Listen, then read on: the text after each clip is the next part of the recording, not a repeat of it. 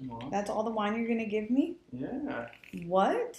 This is a sin. This is not even a 4-ounce pour. 10 ounces minimum in this house.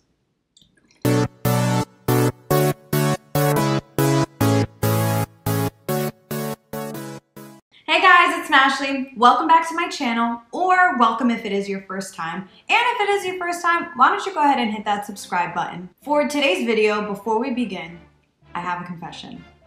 I love wine. So much so that a few years ago, we hosted a Friendsgiving and I actually made everyone these really cute DIY wine tags as favors and a little memorabilia from our Friendsgiving we shared together. So I thought, what better thing to do today than to recreate those wine tags with you guys. So that will be today's video, and then I have a surprise towards the end. So for materials, what we'll need is, I actually got these craft hoop earrings from Michael's. I'm not really one to make homemade jewelry, but I thought that they worked really perfect for the wine tag idea. So hoop earrings from Michael's. You also need your beads. This one's kind of open, so I'm trying not to spill. So I have this and then another option on the side. You will also need whatever you want to use for your charm or your pendant. You want to make sure you get something to differentiate the wine glasses. So the whole purpose of the wine tags is you have a bunch of people over and you don't want everybody's wine glass that looks the same to kind of get mixed up. So the little wine tags at the bottom helps everybody remember which cup they actually had. So I have these little crystal charms that I found at Michael's also, and I have them in 4 different colors so that we can have 4 different wine tags. And then the only other thing that you'll need are these round tip pliers, and solely to just secure the little hoop at the end. We want to make sure we get a good bend in there. Okay, so it would not be a Design by Smashley video if we didn't have our beautiful assembly line. So here we are. The next step that I would recommend is kind of mess around with your beads a little bit and decide the little design that you want to put on the hoop beforehand. So I just went around and messed around off camera, but this is like the little design I came up with. So this is only half. I'm gonna do this on one side, put the charm in the middle, and then replicate this half on the other side. And then super simple. So this is how the little hoop earrings come. But I kind of just bend the loose tip forward a little bit, and then this is gonna be where we insert the beads.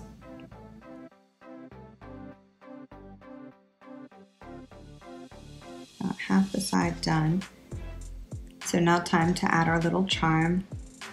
And these are so pretty. Just to give you guys a little bit of a close-up. This is what the little crystal charms look like. So I'm gonna go ahead and replicate the beads on the other side.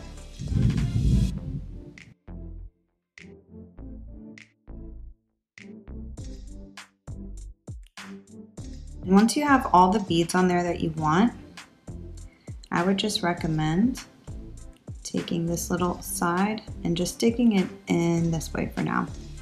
We're gonna bend them all at the end and secure them so that way they're easy to clip on your wine glass. But this is how they will look.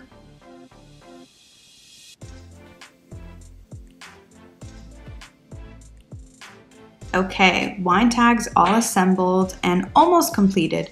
The last and final step that I like to add is to kind of bend the tip. Let me show you guys a little closer.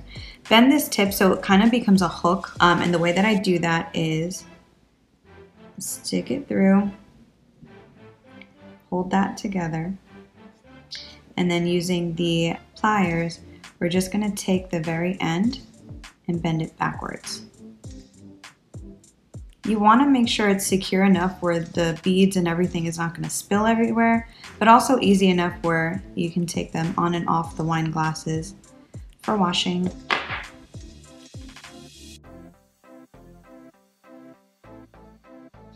There we go. Next, I will show you guys how easy it is to clip these on the wine glasses. Okay, we have our empty wine glass, empty for now, not forever. But I just want to show you guys how easy it is. This again is just how the little wine tag came out. I think they're so cute, so ornate.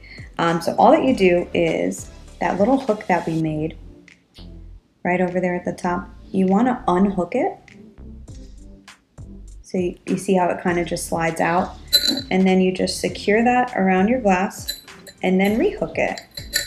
And it's super easy, super cute. And take a look at how that. So essentially your guests would be walking around with these little cute tags on them, and everyone would hopefully remember which wine is theirs. That's all the wine you're gonna give me? Yeah. What?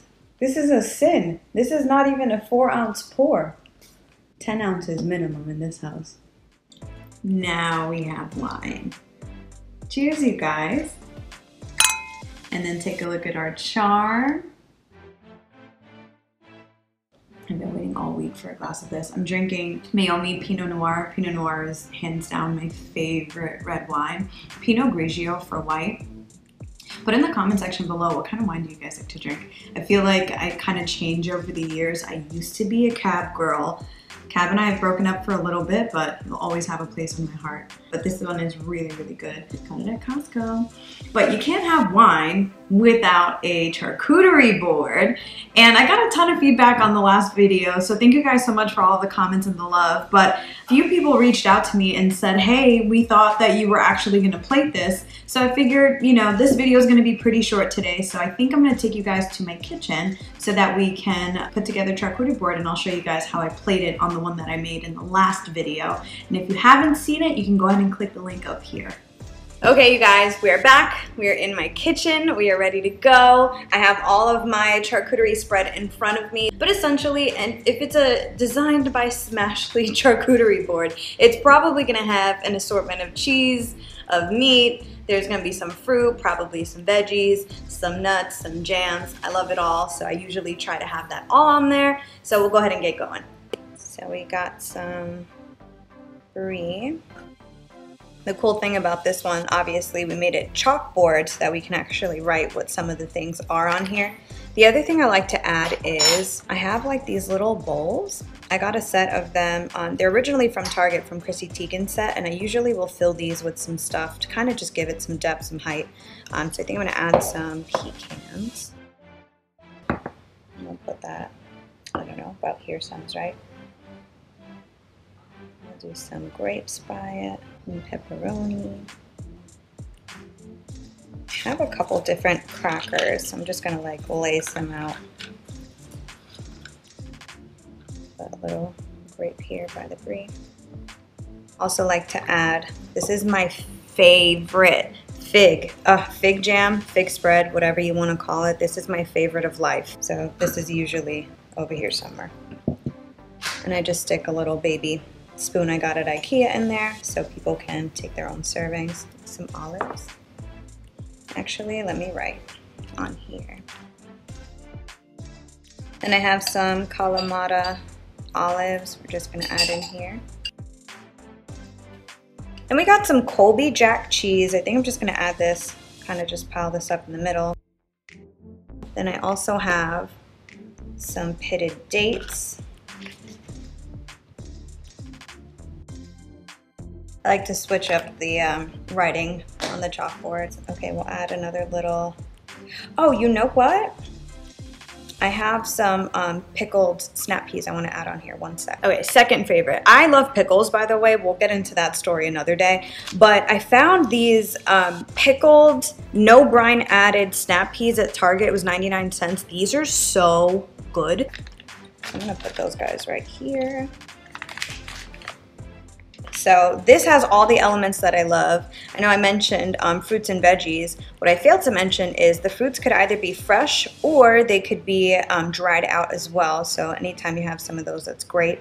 But I'd say this is a pretty hearty charcuterie board. I'm definitely gonna grab on this in a minute. But yeah, we have our brie, we have our pickled snap peas, some crackers, we have our pitted dates and pepperoni. Probably, I wish I had some like prosciutto, some sopressata that I could add on here just to give a bit more variety of meats. But I think all in all, this is a pretty solid charcuterie board.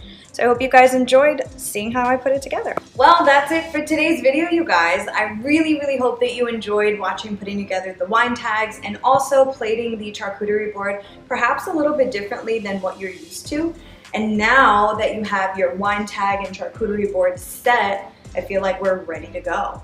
The other thing I was thinking as I was putting this together, if you guys were actually able to follow along and DIY both at home, this would be such a good gift for one of your friends. Perhaps somebody who's just moved into a new home, or maybe one of your friends is known for hosting and would love something like this. Let me know in the comment section. Is this something that you would make and then give away as a gift? Also, let me know what your favorite wine is. Cheers, and I'll catch you guys in the next video.